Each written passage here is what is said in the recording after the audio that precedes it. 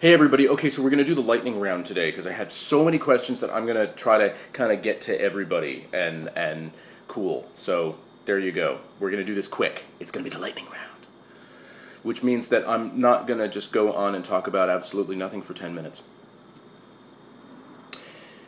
Hey Jason, what lube do you think is the best? Okay, so there's like three kinds of lube. There's water-based lube, which is really just used for vaginal sex, and if you're gay, you don't need it.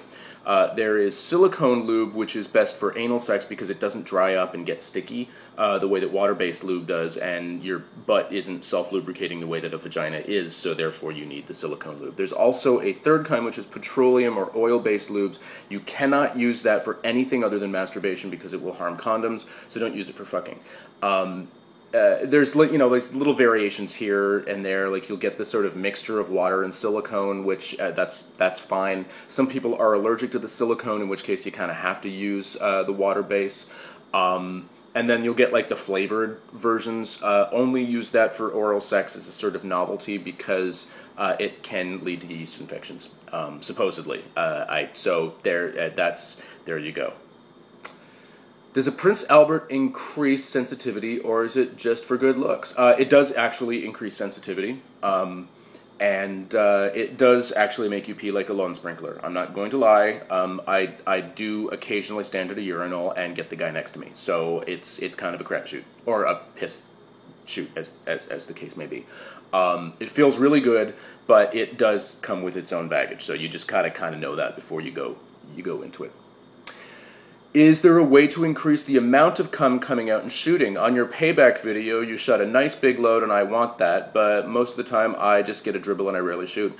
I drink a lot of water, I drink a lot of tea, I eat a lot of fruit, so so I'm usually kind of super hydrated, and that will absolutely increase the volume. But some guys just come more than others, and there's not really much that you can do. Your body kind of does what it does. So you can definitely increase the volume a little bit. For those of you who have seen the video where I'm wanking off and the boss catches me and I wind up coming on my shirt, and yeah. I wish I'd known that he was going to do that because I would have shaved. Because everybody else is like, oh, I love that video, it's really hot. And all I do is look at myself and go, oh God, I haven't shaved. I look so hairy. So I don't know. So there you go. Water.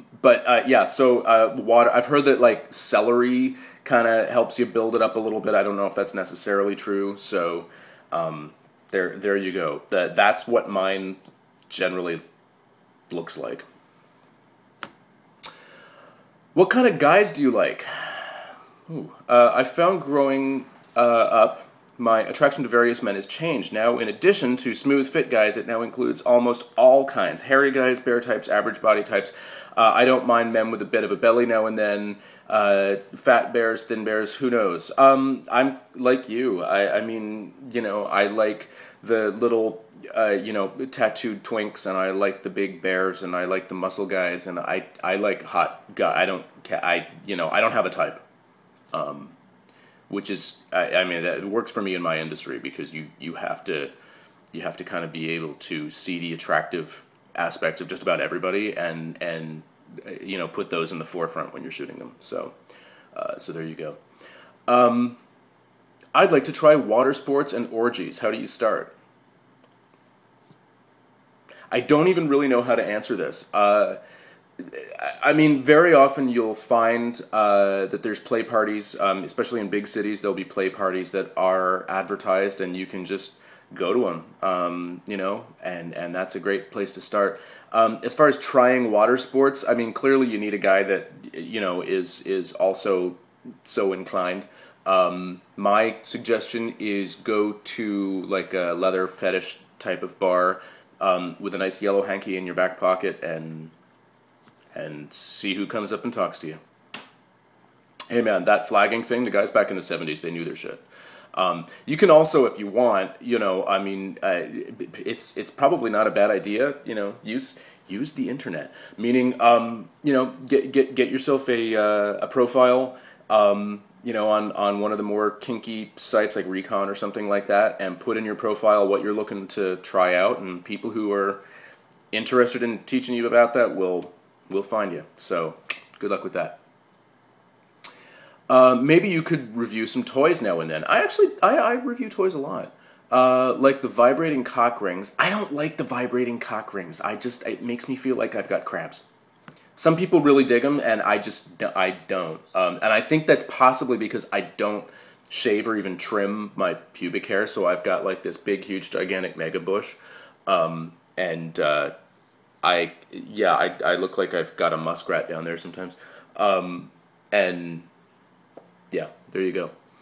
The most real feeling dildos, like the Sensafirm, those things are really expensive, and they're really cool. I find that the best dildos are those I think the best ones to use, honestly, are the ones that don't have too much give to them. Stuff like the Ox Balls ones that are the pure silicone. They're totally inert. You're not going to be allergic to it or something like that. I think that those are the best ones. How do you keep a butt plug in? Even the big size Colt trainer pops out, and if I want to wear it all day or during sex. The big size Colt trainer, what you might want to try doing then is getting an anchor, which is, it kind of looks more like a light bulb. It doesn't have that sort of conical shape. I'll see if I can find an anchor and put a thing below this video and answer that. And so you can see what I'm talking about. Maybe you could use them now and then. Yeah, I don't want to. I don't want to stick nothing in my butt. Just on video. Maybe one day. I don't know. So there you go. There's Jason's lightning round. Those are the easy to answer ones, really quick. Enjoy. But we're gonna do more of these lightning round ones, because these are questions that I get like all the time, and they don't really warrant a 10-minute video. But yeah. I have nothing funny to say at the end of this one.